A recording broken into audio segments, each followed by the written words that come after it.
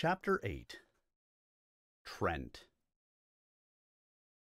After a time he got up and walked on, into the dread world of the mundanes. It really did not look much different.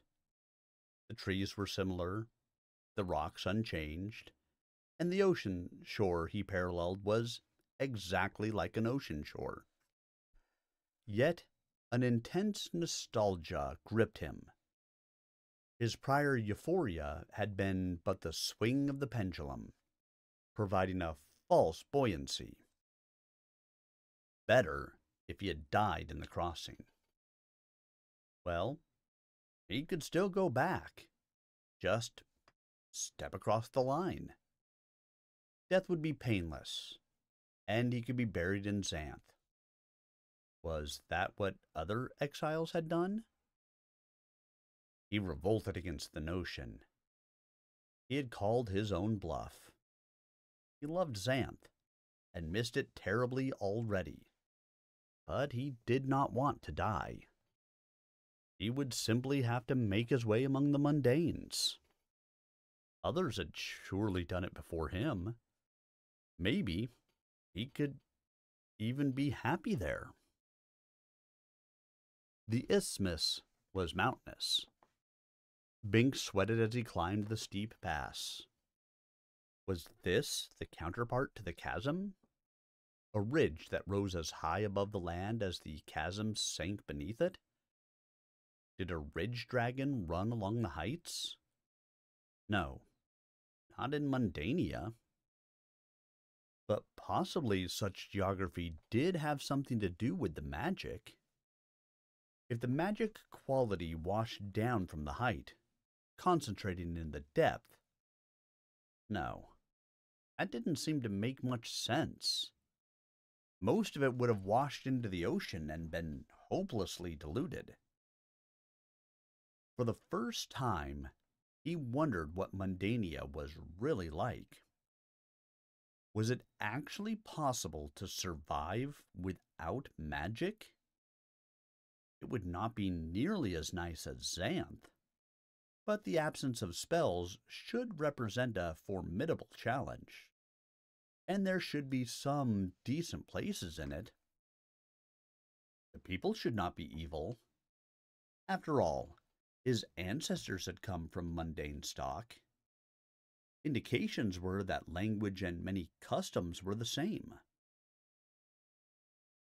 He heaved himself over the rise of the pass, braced for his first real glimpse of the new world. And suddenly, he was surrounded by men. An ambush. Bink whirled to run. Maybe he could trick them into plunging into the shield and be rid of them the easy way. Not that he wanted to be responsible for their death. Anyhow, he had to try escaping them.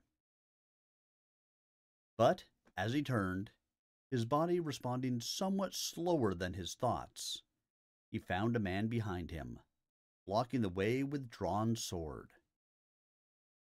The sensible thing to do was to give up.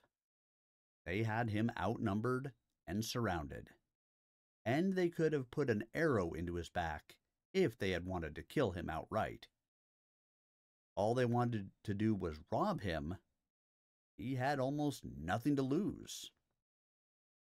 But being sensible had never been Bink's strong point. Not when he was under pressure or surprised. Reflecting after the fact, he was very sensible and intelligent. But that wasn't much use at this stage. If only he'd had a talent like that of his mother, only stronger, so that he could turn time back a couple of hours and replay all his crises to better advantage. Bink charged the man with the sword, swinging his staff to block the blade. But someone tackled him, bringing him down hard before he took 2 steps. Bink's face struck the dirt, and he took a mouthful. Still, he fought, twisting about to get at the man who held him. Then they were all on him, bearing him down. Bink had no chance. In moments, he was tied and gagged. A man thrust his tough face close to Bink's eyes as two others held him erect. Now get this, Xanth. If you try any magic, we'll knock you out and carry you. Magic? They didn't know that Bink had none he could use, or that if he had, it would be no good out here beyond the shield. But he nodded, showing he understood. Maybe they would treat him better if they thought he could somehow strike back. They marched him down the other side of the pass and to a military camp on the mainland beyond the isthmus. What was an army doing here? If it were an invasion of Xanth, it could not succeed. The shield would kill 1,000 men as readily as one. They brought him to the main tent. Here, in a screened enclosure, sat a handsome man in his 40s, wearing some sort of green mundane uniform, a sword, a neat mustache, and an emblem of command. Here is the spy, General, the sergeant said, respectfully. The general glanced at Bink, appraising him. There was dismaying intelligence in that cool study. This was no bandit thug. Release him, he said quietly. He is obviously harmless. Yes, sir, the sergeant said respectfully. He untied Bink and removed his gag. Dismissed, the general murmured, and without a word, the soldiers were gone. They were clearly disciplined. Bink chafed at his wrists, trying to rub the pain out, amazed at the general's confidence. The man was well formed, but not large. Bink was younger and taller, and surely stronger. If he acted quickly, he might escape. Bink crouched, ready to jump at the man and knock him down. Suddenly, the general's sword was in his hand, pointing at Bink. The man's draw had been a blur. The weapon had jumped to his hand as if by magic. But that obviously could not be the case here. I would not advise it, young man, the general said, as if warning him not to step on a thorn. Bink staggered, trying to break without falling on the point of the sword. He did not succeed. But as his chest bore on that blade, the sword retreated, returning to its scabbard. The general, now on his feet, caught Bink by his elbows and stood him back upright. There was such precision and power in the action that Bink knew he had grossly underestimated this man. He had no chance to overcome him, with or without the sword. Be seated, the general said mildly. Cowed, Bink moved awkwardly to the wooden chair and sat on it. Now he was conscious of his own dirty face and hands, the disorganization of his apparel, in contrast to the impeccably neatness of the general. Your name? Bink. He did not give his village, since he was no longer affiliated with it. What was the purpose of this question anyway? He was a non-entity regardless of his name. I am the magician Trent. Perhaps you know of me. It took a moment for the import to register. Then Bink didn't believe it. Trent? He's gone. He was exiled 20 years ago. Precisely. But Trent was ugly, a monster, crazy. The magician smiled, showing none of these traits. What stories do they tell of me today in Xanth? Bink thought of Justin Tree, the fish of the stream, turned to lightning bugs to harass the centaurs, the opponents who had been transformed to water forms and left to die on land. He was a power-hungry spellcaster who tried to usurp the throne of Xanth when I was but a child. An evil man whose evil still lives after him.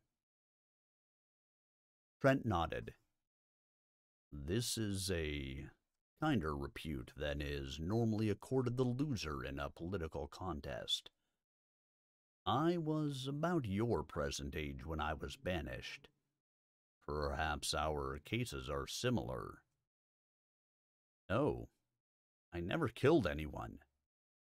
They accuse me of that too. I transformed many, but I did that instead of killing. I have no need to kill, since I can render an enemy harmless by other means. A fish on land still dies. Oh, so that is how they put it. That would indeed be murder. I did transform enemies to fish, but always in water. On land, I utilized only land forms. Possibly some subsequently died, but that was the doing of predators in the normal course of nature. I never. I don't care. You abuse your magic. I am not like you at all. I had no magic. The fair eyebrow lifted expressively. No magic? Everybody in Xanth has magic. Because they exile those who don't have it, Bink said, with a flash of bitterness. Trent smiled, and it was a surprisingly winning expression. Nevertheless, our interests may be parallel, Bink. How would you like to return with me to Xanth? For an instant, wild hope flared in his breast. Return? But immediately he quashed it. There is no return. Oh, I wouldn't say that. To every act of magic, there is a counter-magic. It is merely a matter of invoking it. You see, I have developed a counter to the shield. Again, Bink had to take stock of his reactions. If you had that, you could have gone into Xanth already. Well, there is a certain small problem of application. You see, what I have is an elixir distilled from a plant that grows on the very fringe of the magical zone. The magic extends somewhat beyond the shield, you understand. Otherwise, the shield itself wouldn't work, for it is magic and cannot operate beyond the magic domain. This plant, which seems to be of basically mundane stock, competes at the fringe with the magical plants of Xanth. It is very difficult to compete with magic, so it evolved a very special property. It suppresses magic. Do you appreciate the significance? Suppresses magic? Maybe that's what happened to me. Trent studied him with disquieting calculation. So, you feel you were wronged by the present administration? We do have something in common. Bink wanted no common ground with the evil magician. However, winning the man's aspect might be. He knew that evil could put on an extremely fair face. Otherwise, how would evil ever have survived in the world so long? What are you getting at? The shield is magic. Therefore, the elixir should nullify it. But it does not, because the source of the shield is not touched. It is necessary to reach the shield stone itself. Unfortunately, we do not know precisely where that stone is now. And there is not enough elixir to blanket the entire peninsula of Xanth, or even a significant fraction of it. Makes no difference, Pink said. Your knowing where the shield stone is would not bring it within your reach. Ah, but it would. You see, we have a catapult with a sufficient range to drop a bomb anywhere in nearby Xanth. We have it mounted on a ship that can sail right around Xanth, so it is very likely that we could drop a container of elixir on the shield stone, if we only had the precise coordinates.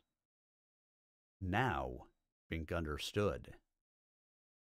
The shield would collapse, and my army would overrun Xanth. Of course, the magic dampening effect would be temporary, for the elixir dissipates readily. But a mere 10 minutes would suffice to get the bulk of my army across the line. I have been drilling the men in swift short-range maneuvers. After that, it would be merely a matter of time until the throne was mine. You would return us to the days of conquest and ravage, Pink said, horrified. The 13th wave, worse than all the rest. By no means. My army is disciplined. We shall exert precisely that force that is necessary, no more. My magic will probably eliminate most resistance anyway, so there need be very little violence. I do not wish to ruin the kingdom I am to rule. So you haven't changed, Pink said. You're still hungry for illicit power. Oh, I have changed, Trent assured him. I have become less naive, more educated and sophisticated. The mundanes have excellent educational facilities and a broader world view, and they are ruthless politicians. I will not this time underestimate the determination of my opposition, or leave myself foolishly vulnerable.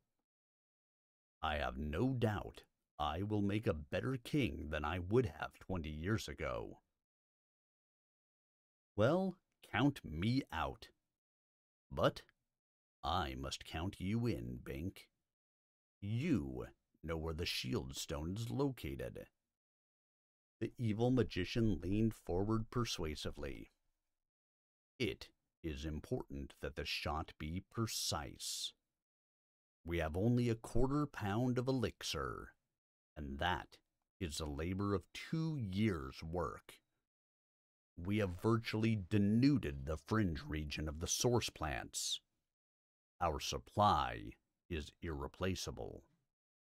We dare not guess at the location of the shield stone. We require a precise map, a map that only you can draw. So there it was. Trent had posted his men to ambush any travelers from Xanth, so that they could update him on the precise position of the shield stone. That was the only piece of information the evil magician needed to initiate his wave of conquest. Bink had merely happened to be the first exile to walk into the trap. No, I won't tell you. I won't help overthrow the legitimate government of Xanth. Legitimacy is commonly defined after the fact, Trent remarked. Had I been successful 20 years ago, I would now be the legitimate king, and the present monarch would be a reviled outcast noted for drowning people irresponsibly. I presume the Storm King still governs? Yes, Bink said shortly. The evil magician might try to convince him that it was merely palace politics, but he knew better. I am prepared to make you a very handsome offer, Bink. Virtually anything you might desire in Xanth. Wealth, authority, women. He had said the wrong thing. Bink turned away. He would not want Sabrina on that basis anyway, and he had already turned down what amounted to a similar offer by the sorceress Iris. Trent steepled his fingers. Even in that minor mannerism, there was implied power and ruthlessness. The magician's plans were too finely meshed to be balked by a willful exile. You may wonder why I choose to return to Xanth after 2 decades and evident success in Mundania. I have spent some time analyzing that myself. No, Bink said. But the man only smiled, refusing to be ruffled. And again, Bink had the uneasy feeling that he was being skillfully maneuvered, that he was about to play into the hands of the magician, no matter how he tried to fight it. You should wonder, lest you allow your outlook to be unconscionably narrow, as mine was when I emerged from Xanth. Every young man should go abroad into the mundane world for a period of a year or 2, at least. It would make him a better citizen of Xanth. Travel of any type tends to broaden one. Bink could not argue with that. He had learned a great deal in his 2-week tour of Xanth. How much more would a year in Mundania teach him? In fact, the magician continued, when I assume power, I shall institute such a policy. Xanth cannot prosper cut off from the real world. In isolation is only stagnation. Bink could not restrain his morbid curiosity. The magician had intelligence and experience that appealed insidiously to Bink's own intellect. What is it like out there? Do not speak with such distaste, young man. Mundania is not the evil place you may imagine. That is part of the reason the citizens of Xanth need more exposure to it. The ignorance of isolation breeds unwarranted hostility.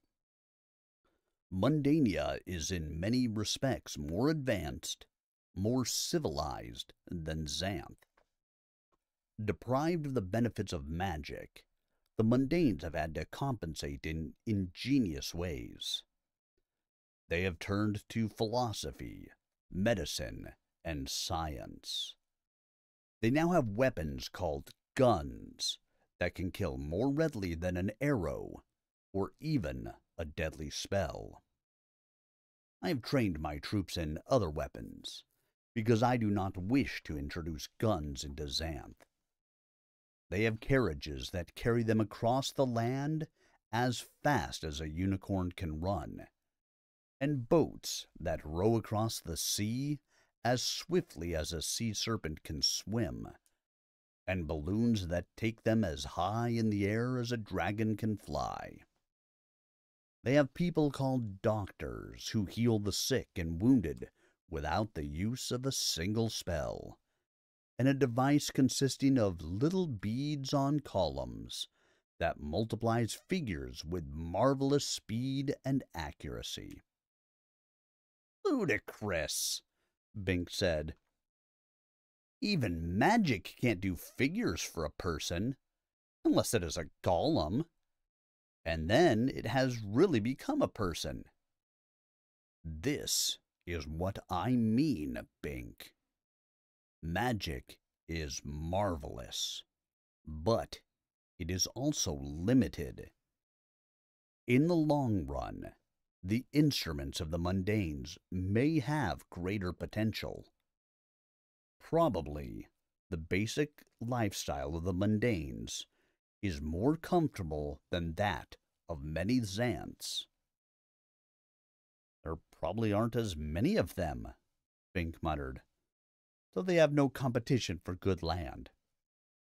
On the contrary, there are many millions of people there.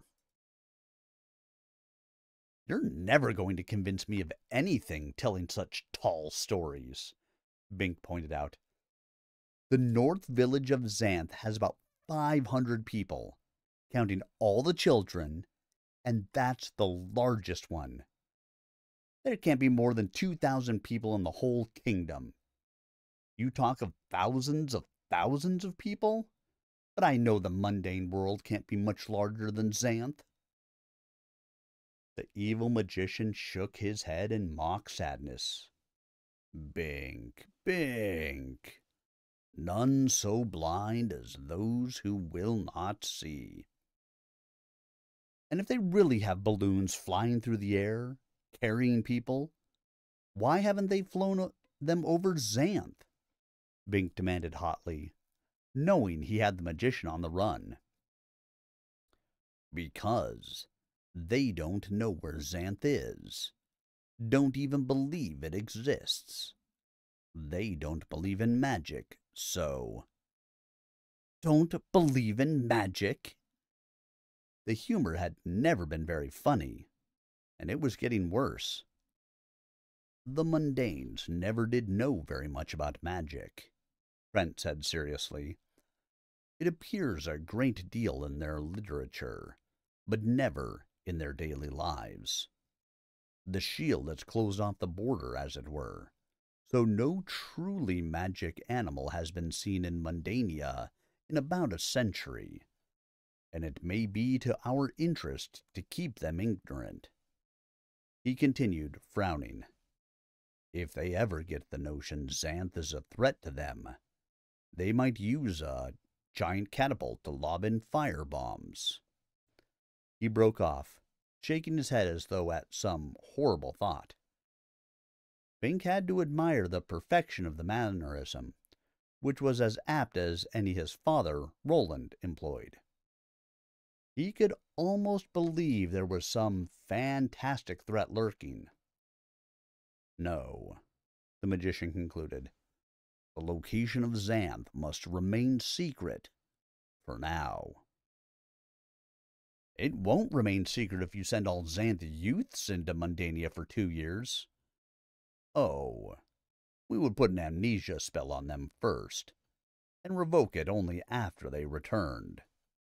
Or, at least a guise of silence, so no mundane could learn from them about Xanth. Thus, they would acquire mundane experience to augment their Xanth magic. Some trusted ones would be permitted to retain their memories and freedom of speech outside, so they could act as liaisons, recruiting qualified colonists and keeping us informed, for our own safety and progress. But overall, the fourth wave again, Bink said. Controlled colonization. Trent smiled. You are an apt pupil. Many citizens chose not to comprehend the true nature of the original colonization of Xanth. Actually, Xanth never was very easy to locate from Mundania, because it seems to have no fixed geographic location. Historically, people have colonized Xanth from all over the world, always walking across the land bridge directly from their own countries, and all would have sworn that they migrated only a few miles. Furthermore, all comprehended one another's speech in Xanth, though their original languages were entirely different. So it would appear that there is something magical about the approach to Xanth. Had I not kept meticulous notes of my route, I would never have found my way back this far. The mundane legends of the animals that departed from Xanth in bygone centuries show that they appeared all over the world, rather than at any specific site. So it seems to work in reverse, too. He shook his head as if it were a great mystery, and Bink was hard put to it not to become hopelessly intrigued by the concept. How could Xanth be everywhere at once? Did its magic extend, after all, beyond the peninsula? In some peculiar fashion? It would be easy to get hooked by the problem. If you like Mundania so well, why are you trying to get back into Xanth? Bink demanded, trying to distract himself from temptation by focusing on the magician's contradictions. I don't like Mundania, Trent said, frowning. I merely point out that it is not evil, and that it has considerable potential, and must be reckoned with. If we do not keep aware of it, it may become aware of us, and that could destroy us, right along with itself. Xanth represents a haven like none other known to man. A provincial, backward haven, to be sure, but there is no other place quite like it. And I am a magician. I belong in my land, with my people, protecting them from the horrors arising, which you are not equipped even to imagine. He lapsed into silence. Well, no mundane tales are going to make me tell you how to get into Xanth. The magician's eyes focused on Bink as if only now was he becoming aware of his presence. I would prefer not to have to employ coercion, Trent said softly. You know my talent. Bink felt a shiver of extremely ugly apprehension. Trent was the transformer, the one who changed men into trees, or worse, the most potent magician of the past generation. Too dangerous to be allowed to remain in Xanth. Then he felt relief. You're bluffing, he said. Your magic can't work outside Xanth, and I'm not going to let you into Xanth. It is not very much of a bluff, Trent said evenly. The magic, as I mentioned, extends slightly beyond the shield. I can take you to that border and transform you into a toad. And I shall do it, if I have to. Bink's relief tightened back into a knot in his stomach. Transformation. The notion of losing his lifelong body without actually dying had an insidious horror. It terrified him. But he still could not betray his homeland. No, he said, his tongue feeling thick in his mouth.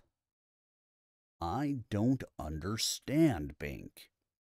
You surely did not leave Xanth voluntarily. I offer you the chance to get your own back. Not that way. Trent sighed, with seemingly genuine regret. You are loyal to your principles, and I cannot fault you for that. I had hoped it would not come to this. Bink had hoped so too, but he seemed to have no choice, except to watch his chance to make a break for it, risking his life to escape.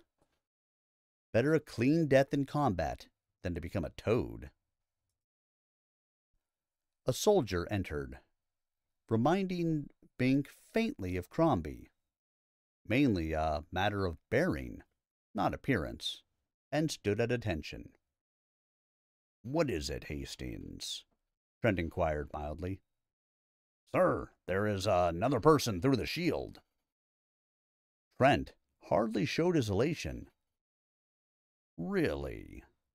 It seems we have another source of information." Bink felt a new emotion, but hardly a comfortable one. If there were another exile from Xanth, the magician could get his information without Bink's help. Would he let Bink go, or turn him into a toad anyway, as an object lesson? Remembering Trent's reputation of past times, Bink had little confidence that he would be freed. Anyone who balked the evil magician, in whatever trifling manner, was in for it. Unless Bink gave him the information now, redeeming himself. Should he, since it could make no difference to the future of Xanth? He saw Trent pausing, looking at him expectantly. Suddenly, Bink caught on. This was a setup, a fake announcement to make him talk, and he had almost fallen for it. "Well, you won't be needing me then," Bink said. One thing about being turned into a toad, he couldn't tell the magician anything at all in that form. He imagined a potential dialogue between man and toad. Magician: "Where is the shield stone?" Toad: "Croak." Bink almost smiled. Bink would transform him only as a last resort. Now, Trent returned to the messenger. "Bring the other one here. I will question him immediately." "Sir, it is a woman." A woman? Trent seemed mildly surprised, but Bink was amazed. This was not what he expected in a bluff. There was certainly no woman being exiled, and no man either. What was Trent trying to do? Unless... Oh no. Unless Sabrina had, after all, followed him out. Dismay tore at him. If the evil magician had her in his power... No, it could not be. Sabrina did not really love him. The exile and her reaction to it had proved that. She would not give up all she had to follow him out. It simply was not in her nature. And he didn't really love her. He had already decided that. So this had to be a complex ruse on the part of the magician. "Very well. Bring her in," Trent said. It couldn't be a bluff then. Not if they actually brought her in. And if it were Sabrina, it couldn't be. He was quite absolutely positively certain of that. Or was he projecting, attributing his own attitudes to her? How could he really know what was in her heart? If she had followed him, couldn't let her be changed into a toad. Yet with all of Xanth at stake... Bink threw up his hands mentally. He would just have to play it as it came. If they had Sabrina, he was lost. If it were an ingenious bluff, he had won, except that he would be a toad. Perhaps being a toad would not be so bad. No doubt flies would taste very good, and the lady toads would look as good as human girls did now. Maybe the great love of his life was waiting in the grass, warts and all. The ambush detail arrived, half carrying a struggling woman. Binks saw with relief that it was not Sabrina, but a marvelously ugly female he had never seen before. Her hair was wild, her teeth gnarled, her body sexually shapeless. "Stand," Trent said mildly, and she stood, responsive to his easy air of command. "Your name?" "Fanchen," she said rebelliously. "Yours?" "The magician Trent." "Never heard of you." Bink, caught by surprise, had to cough to conceal his snort of laughter, but Trent was unperturbed. "This puts us on an even footing, Fanchen. I regret the inconvenience my men have caused you. If you will kindly inform me of the location of the shield stone, I shall pay you well and send you on your way." "Don't tell him!" Bink cried. "He means to invade Xanth." She wrinkled her bulbous nose. "What do I care about Xanth?" She squinted at Trent. "I could tell you. How do I know I can trust you? You might kill me as soon as you had your information." Trent tapped his long, aristocratic fingers together. "This is a legitimate concern. You have no way of knowing whether my given word is good. Yet, it should be obvious that I should bear no malice to those who assist me in the pursuit of my objectives." "All right," she said. "Makes sense. The shield stone is at—" "Traitor!" Bink screamed. "Remove him!" Trent snapped. Soldiers entered and grabbed him and hustled him out. He had accomplished nothing except to make it harder for himself. But then he thought of another aspect. What were the chances of another exile coming from Xanth within an hour after him? There couldn't be more than 1 or 2 exiles a year. It was big news when anyone left Xanth. He had heard nothing about it, and no second trial had been scheduled. So, Fanchen was not an exile. She was probably not from Xanth at all. She was an agent, planted by Trent, just as Bink had first suspected. Her purpose was to convince Bink that she was telling Trent the location of the shield stone, tricking him into confirming it. Well, he had figured out the scheme, and so he had won. Do what he might, Trent would not get into Xanth. Yet, there was a nagging uncertainty.